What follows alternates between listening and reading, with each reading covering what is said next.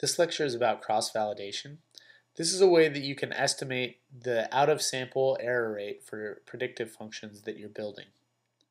So the key ideas here are that we're going to be taking the training data. Remember that we broke our data set up into a training data set, a test data set, and maybe a validation data set. And here we're just going to be focusing on the training data.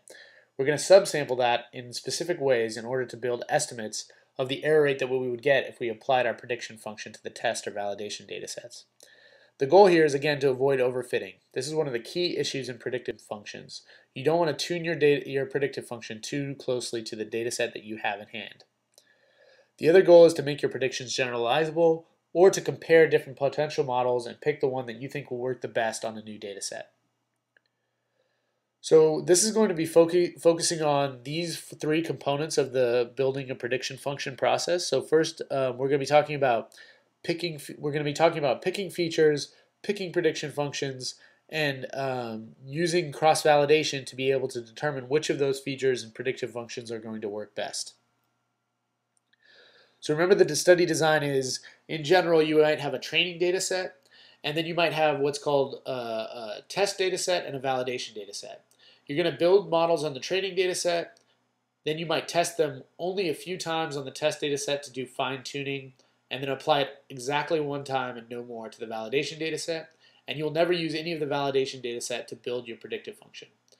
But one goal you might have is while building a predictive function on the training data, you might want to know how well is that predictive function going to work when you apply it to the test data set. And so the goal of cross-validation is to be able to estimate that error rate, to estimate how well your predictive function will work on that data set. I'm going to use a really simple model to explain how overfitting can be a problem.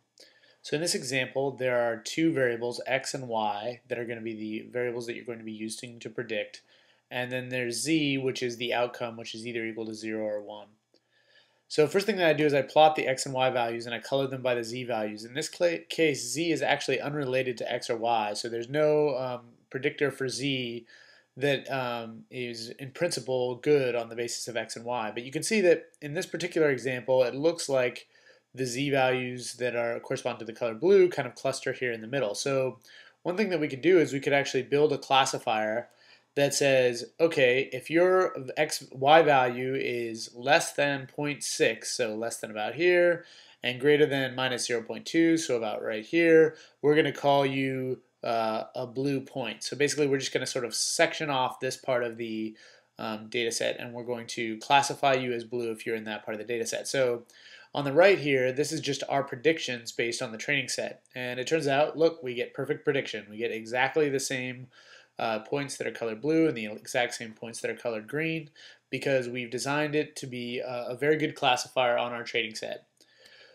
But suppose that we generate a new data set. So now we've generated a new data set, again, using just normal data for x and y, and then unrelated set of binomial data for z.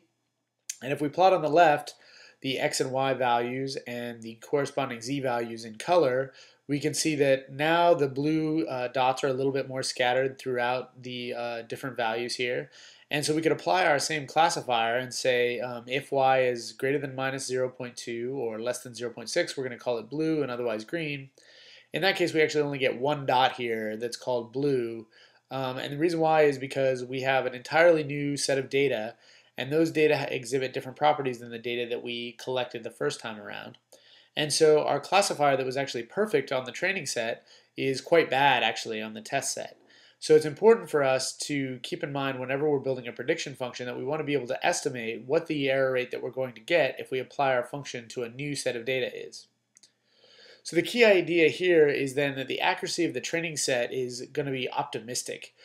As you could see from the previous example, we could perfectly create a classifier that classifies the samples into the two groups without actually being a classifier that will work well on a new data set.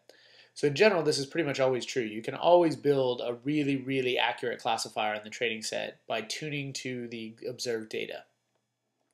So what we'd rather get is a better estimate of that data set from an independent set of data. So what we'd like to do is get the estimate that we would get from a test set.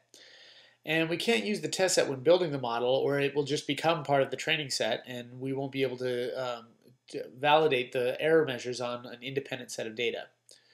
So one way that we can do this is we can estimate the test set accuracy with the training set. And the way we're going to do that is basically by breaking the training set up in itself into a training and test set. So subsets of the training set that we're going to build and test our model on.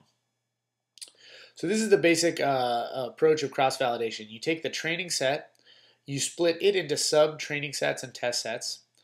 Then on the sort of sub-training set within the training set, you build your predictive model, or maybe multiple predictive models. And then you evaluate your new predictive model on the test set that's the subset of the training set. Then you repeat and average the estimated errors. So this approach, this cross-validation approach, basically what it's trying to do is it's saying, okay, we're just going to take the training set, break it up into a sub-training and test set, and repeat the procedure just like we will on building our model on the actual training set and applying it to the actual test set.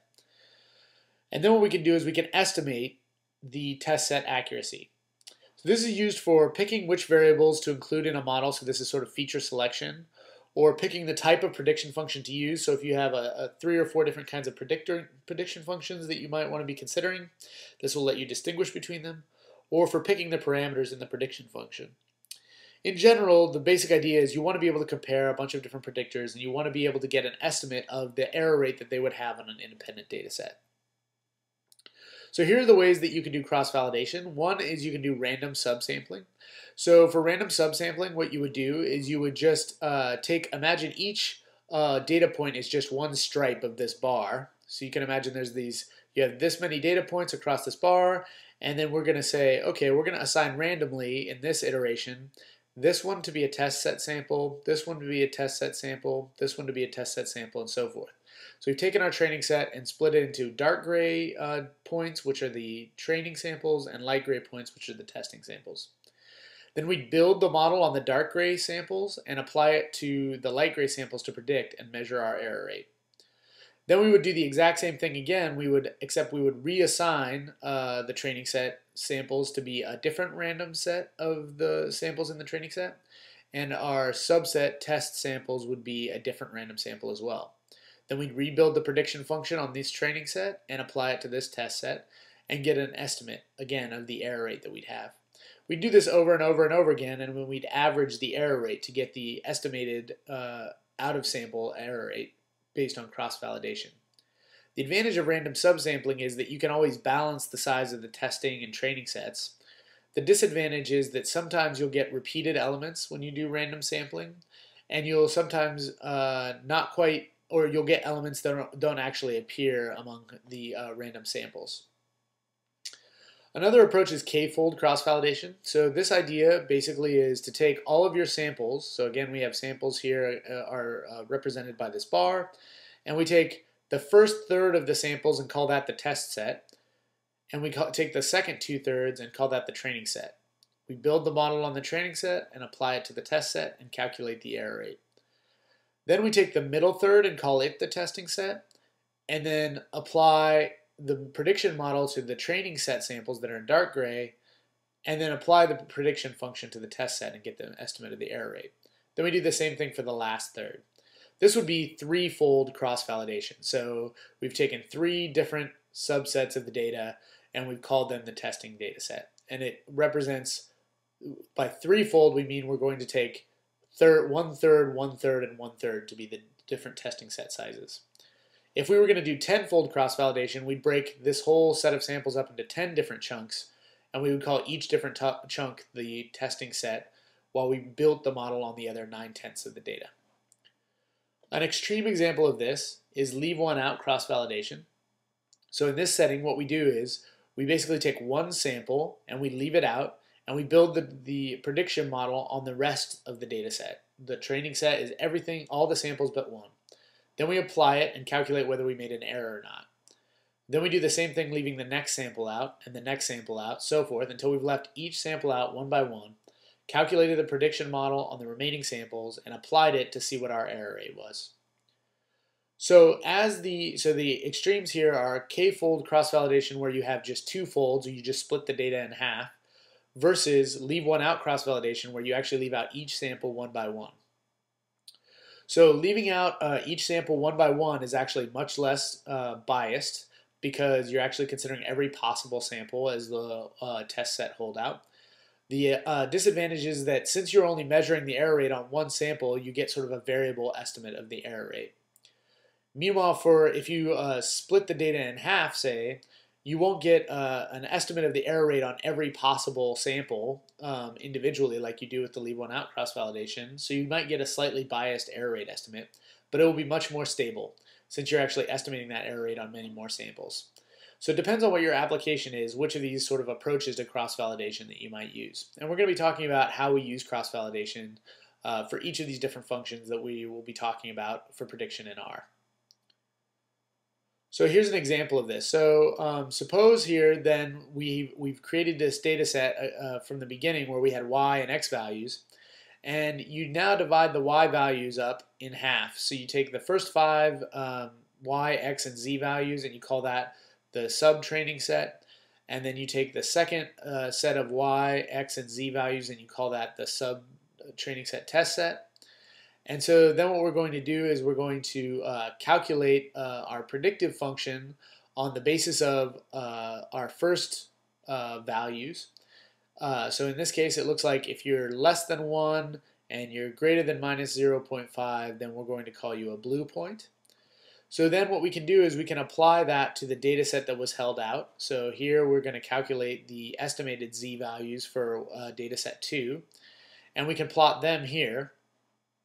And so what we see here is actually that we actually get sort of a not a very good error rate when we do that. We actually get one value that is the correct blue classification, whereas we actually have 2 other values here in this data set that should have been blue. So we can actually estimate what the error rate would be if we had a completely independent held out sample. So what this does is, instead of being overly optimistic like we were with the original training set, we can actually get a more accurate estimate of what the out-of-sample accuracy would be. So some notes and further resources. First of all, the training set and the test sets must come from the same population.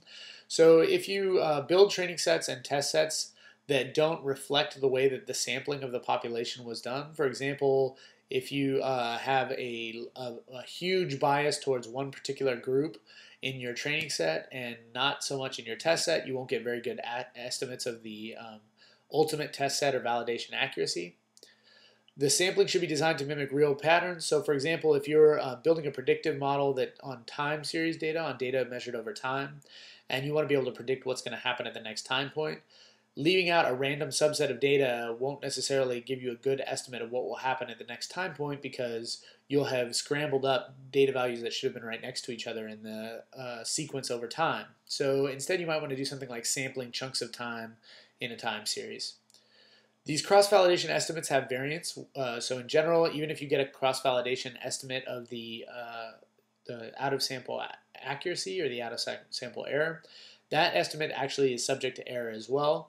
And so it's actually kind of difficult to estimate what that error is. So if you have 2 different prediction functions that have very, very similar cross-validation accuracies, it's very hard to tell which one of them will be actually more effective on an independent test sample. So this is a very nice discussion of cross-validation in R kind of generally. Then there's these tools in the CV tools and boot R packages for doing general cross-validation. We'll be talking a little bit more about them in later examples in the class, but we'll also be talking about the cross-validation functions that are built into specific prediction functions.